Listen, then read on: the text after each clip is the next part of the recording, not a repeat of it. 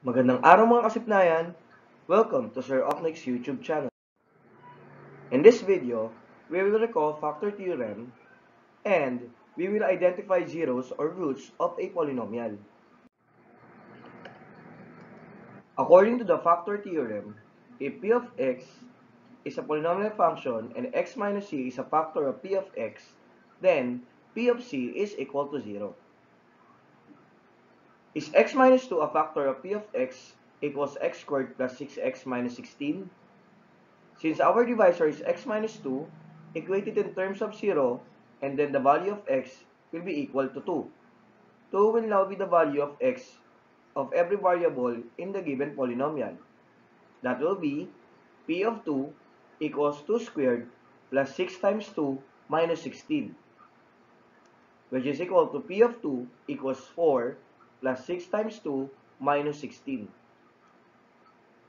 or 4 plus 12 minus 10, or simply 16 minus 16 equals 0.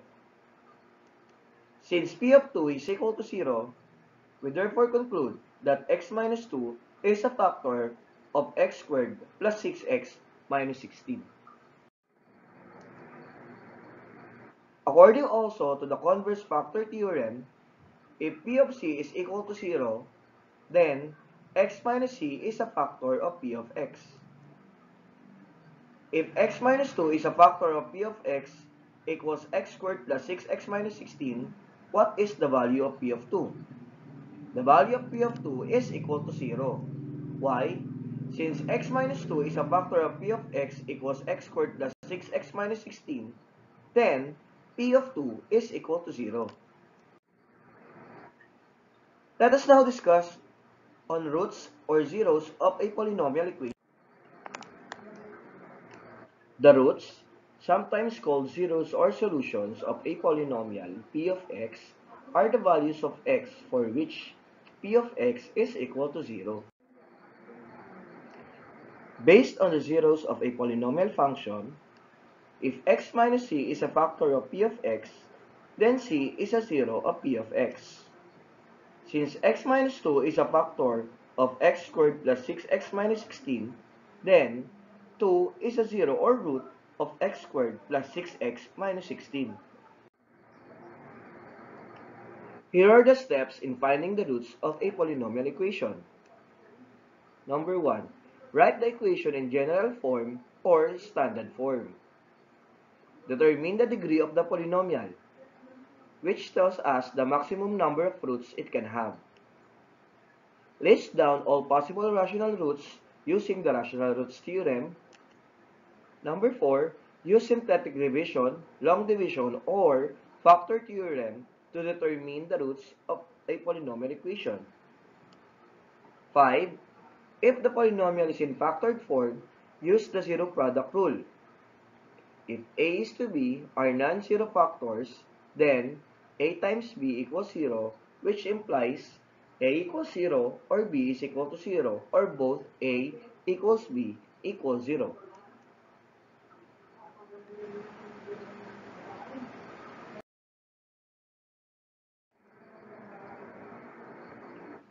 Let's have our first example. Find the zeros of x cubed plus 2x squared minus 5x minus 6. Check whether the given polynomial is arranged in standard form. The degree of the polynomial is a third degree. Therefore, we have 3 maximum zeros. Identify the possible factors of negative 6, which are positive and negative 1, positive negative 2, positive negative 3, and positive negative 6. Let us use synthetic division. The numerical coefficients of the polynomial are 1, 2, negative 5, and negative 6.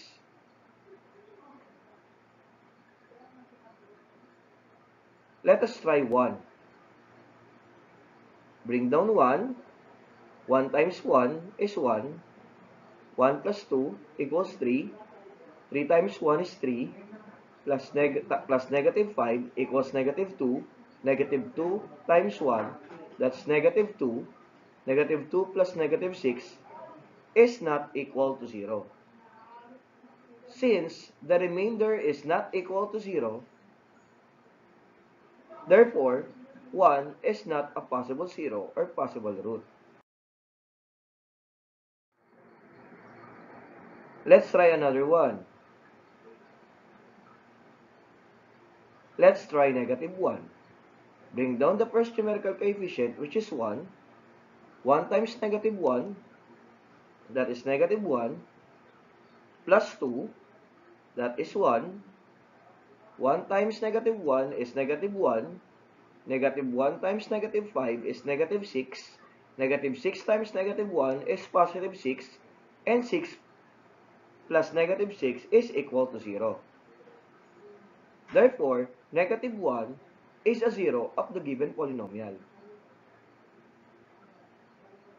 Then using by factoring, the numerical coefficients corresponds to x squared plus x minus 6. Since this is now a trinomial, we may factor out negative 6. Identify factors of negative 6 whose sum is positive 1. The factors are x minus 2 times x plus 3. Equate both factors in terms of 0, that is x minus 2 equals 0, which is equal to 2, and x plus 3 equals 0, which is equal to negative 3. Therefore, the roots are negative 1, 2, and negative 3.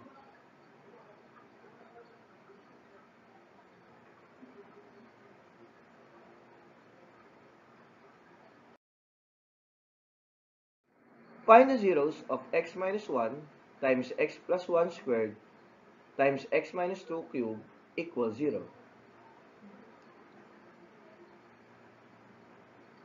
In this case, the given are factors. Since the given is in factored form, we will now proceed to step 5. That's x minus 1 equals 0, x is equal to 1, x plus 1 equals 0, x is equal to negative 1, and x minus 2 equals 0, x is equal to 2. There will be 2 negative 1 because of the exponent 2, while there will be 3 2's because of the exponent 3.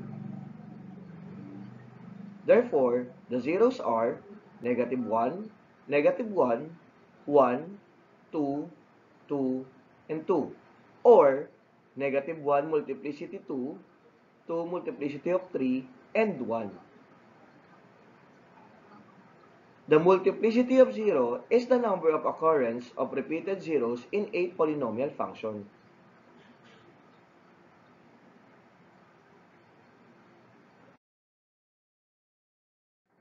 Find the zeros of x plus 1 times x plus 2 squared times x minus 4 raised to 3 equals 0. Since the given now is in factored form, we will proceed to step number 5. That will be x plus 1 equals 0, or x equals negative 1, x plus 2 equals 0, or x equals negative 2, x minus 4 equals 0, or x is equal to 4. Take note that there will be 2 negative 2 because of the exponent 2, and there will be 3 4's because of exponent 3. The zeros are negative 1, negative 2, negative 2, 4, 4, 4. Or simply, negative 2 multiplicity of 2, 4 multiplicity of 3, and negative 1.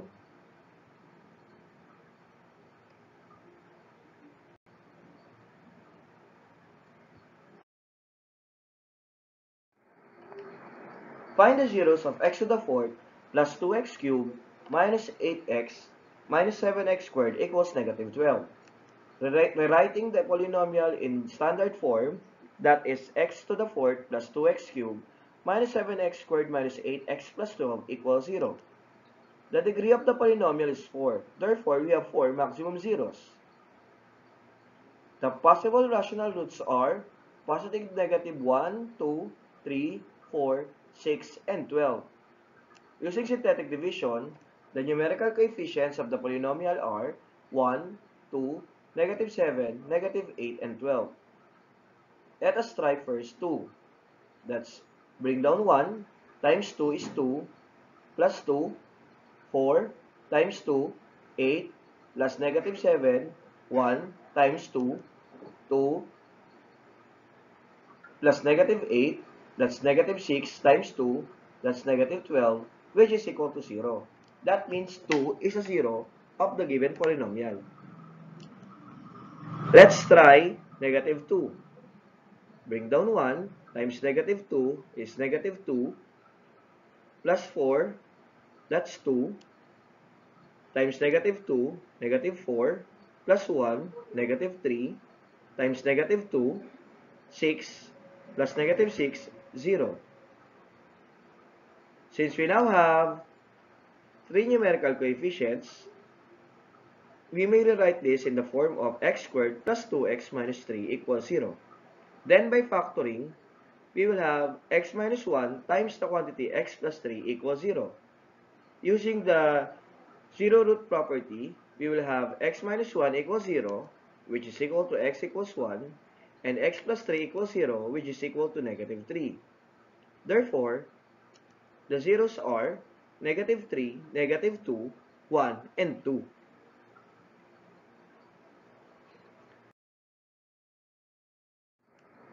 Find the zeros of x cubed plus x squared minus 4x minus 4.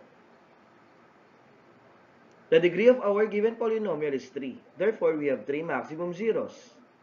The possible zeros, which are factors of negative 4, are positive negative 1, 2, and 4. Using the synthetic division, the numerical coefficients of our polynomial is 1, 1, negative 4, and negative 4. Let us first try negative 1. Bring down 1 times negative 1, that's negative 1, plus 1, that's 0, times negative 1 is 0, plus negative 4 is negative 4, times negative 1 is positive 4, plus negative 4 is equal to 0. Since the remainder is equal to 0, therefore negative 1 is a 0 of the polynomial. The numerical coefficients 1, 0, and negative 4 can be written as x squared minus 4 equals 0. Using an summing difference of two squares, the factors of x squared minus 4 is equal to x minus 2 times x plus 2, which is equal to x equals 2 and x is equal to negative 2 under the zero root theorem. Therefore, the roots are negative 1, 2, and negative 2. Let us now summarize what we have discussed in this video. The steps in finding the roots of a polynomial equation are: number 1, write the equation in general form or in standard form. Second, determine the degree of the polynomial, which tells us the maximum number of roots it can have. Third, list down all possible rational roots using the rational roots theorem. Fourth, using synthetic division, long division, or factor theorem, determine the roots of the given polynomial equation. Fifth, if the polynomial is in factored form, use the zero product rule, which states that if a and b are non-zero factors, then a times b is equal to 0, which implies that a equals 0 or b equals 0 or both a equals b equals 0. Let us now check your knowledge. Find the roots of the given polynomials. Do not forget to pause the video while you are answering the activity.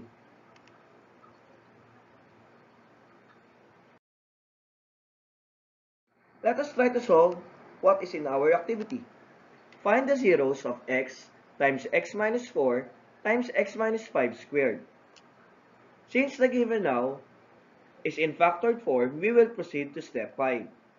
That is, x times x minus 4 times x minus 5 squared equals 0. Equate each factor in terms of 0, that is x equals 0, x minus 4 is equal to 0, or x equals 4, and x minus 5 equals 0, or x is equal to 5. Take note that there will be two 5s because of the exponent 2. The zeros are 0, 4, 5, and 5, or 5 multiplicity of 2, 0, and 4.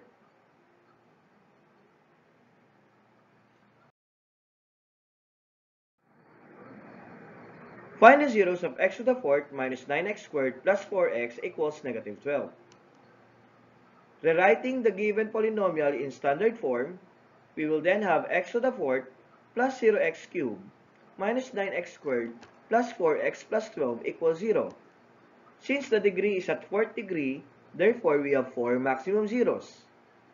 The possible factors or zeros and factors of 12 are positive negative 1, 2, 3, 4, 6, and 12. Using synthetic division, the numerical coefficients of our polynomial are 1, 0, negative 9, 4, and 12. Let us try negative 1. Bring down 1 times negative 1, that's negative 1 plus 0, negative 1 times negative 1 is 1, plus negative 9 is negative 8 times negative 1, that is 8, time, plus 4, that is 12, times negative 1, which is equal to negative 12, plus 12 equals 0. Since the remainder is equal to 0, then negative 1 is a 0 of the given polynomial. Let us try positive 2. We have 1 times 2 equals 2, plus negative 1 is 1, times 2 equals 2, plus negative 8 is negative 6, times 2 equals negative 12, plus 12 is equal to 0. Therefore, 2 is a 0 of the given polynomial. Since we now have 3 numbers left, we may rewrite this one in terms of x squared plus x minus 6 equals 0. Factoring the given quadratic equation, we will have x minus 2 times the quantity x plus 3.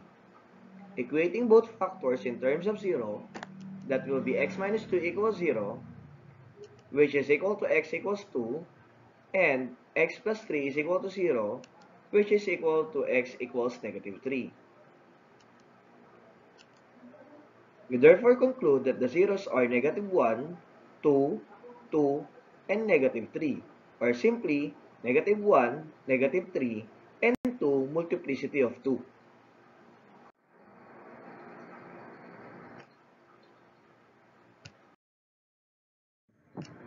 Thank you for watching Sir Ocnic's YouTube channel.